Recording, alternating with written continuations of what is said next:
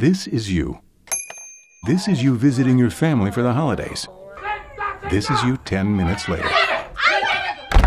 It's time to go out for a bit.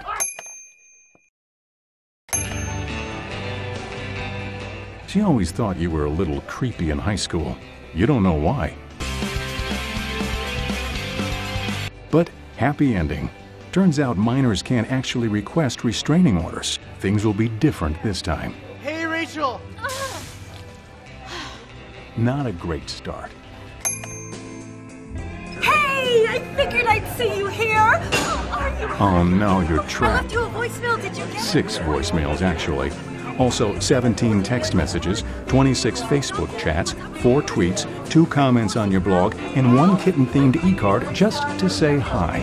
5 minutes in, you know what a coyote feels like the second before it chews through its leg. Down a slide together? You can sit on top of me like we're kids again.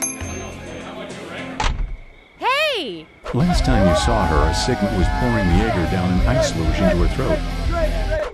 Now somebody has put her in charge of tiny people. What's new with you? Oh, I've just been super busy with the kids. How did this happen? Your friends shouldn't have kids until the future. It's not the future yet. We don't even have hoverboards. You try to make small talk, but she seems preoccupied. Your kids, Oh, Brantley, do not go in the sewer. There's rats and poop down there. Maybe she was your babysitter, or your 7th grade science teacher, or just a really hot mail lady. Age kept you apart, but no more. She won't believe how much you've grown. She'll marvel at how handsome you are without acne or headgear or that thing on your neck that wouldn't heal. She definitely won't remember that time you drank too much blue Gatorade and puked all over her new skirt. Oh my God, Pukesy, is that you? This is not going as planned.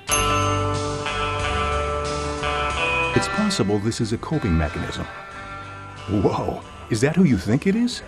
She was a band geek. You almost made JV soccer. By the laws of high school, this should be as easy as having sex with a fish in a barrel. driving that big red car? Yeah, things are going great, actually. I'm on a date here with Chuck. Chuck, please, you can take Chuck. Maybe it's time to call it a night. You just went 0 for 5. Not that anybody's counting. You decide you were wrong to run out on your family. Coming home isn't about cheap flings. It's about catching up with the people you really care about. Of the girls you see at home, the most important one is your mother. Who are you? It's possible this isn't your house.